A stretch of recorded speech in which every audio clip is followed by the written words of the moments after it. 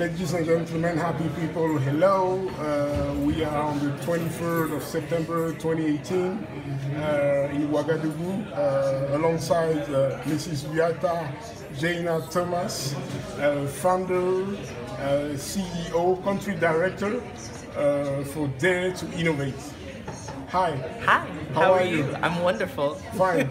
Okay, we heard about, like the big success of Dare to Innovate, a company specialized into, boosting social entrepreneurship. Yes, exactly. Touching to every sector development field. Yes, exactly. What is it about? How did it start? So, I moved to Guinea in 2011. I was a Peace Corps volunteer. Okay. And so I came back, I grew up in the States, I came back because I wanted to really test my ideas around economic development in Africa. I really believe that the basis of it, the basis of development in general is economic development. True. And so came back, I was a Peace Corps volunteer. I started Dare to Innovate with 6 of my colleagues. We are an incubator. And so we wanted to support young people to launch businesses because the unemployment rate in Guinea is somewhere around 70%, which is high. Incredible. Yeah. And so the only way that we can really get out of that situation is if young people launch businesses.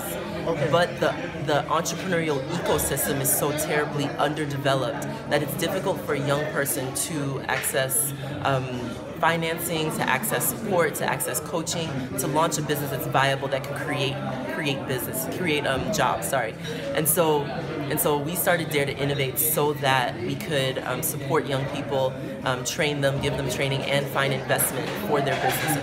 Okay. So that's Dare to Innovate. Sounds good. So far so good. Many field sectors touched. Many unemployment issue dealt with. Yes. Many financing for young people. Yeah, absolutely. So we, since 2013, we've invested in 52 businesses. Wow. In Guinea. Congratulations. We're also in Benin and Ghana. Okay. We've launched ourselves also 3 companies that are part of the Dare to Innovate ecosystem. Great. So we've launched Oze, which is an app. It's a business coach in your pocket. We launched it in Ghana. Right.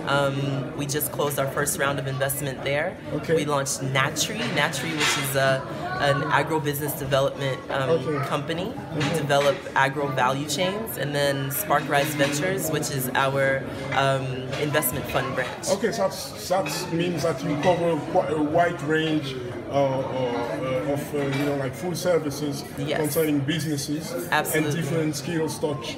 Absolutely. I remind that your website is daretoinnovate.com. Yes, and check us out. Innovate.com in French.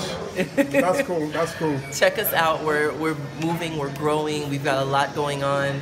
We're looking to Nigeria. We're looking to Ouagadougou. We're looking to Côte d'Ivoire. Okay. So we're growing fast. Okay. So that's an appeal. I guess that you release also to every organization, partners willing to help you, to boost you. Absolutely. Could you remind us who are your partners? So we're currently funded by USAID, by World Bank. We have a project with the UNDP. Wow. We have projects with the Belgian corporation, which is Annabelle, CECI, which is a Canadian organization.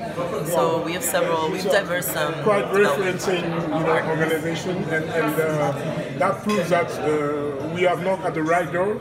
When we were told that Dare to Innovate, is the reference structure, in Guinea and elsewhere in West Africa, aiming to help out, young people and youth entrepreneurs. Yes. That's a pleasure.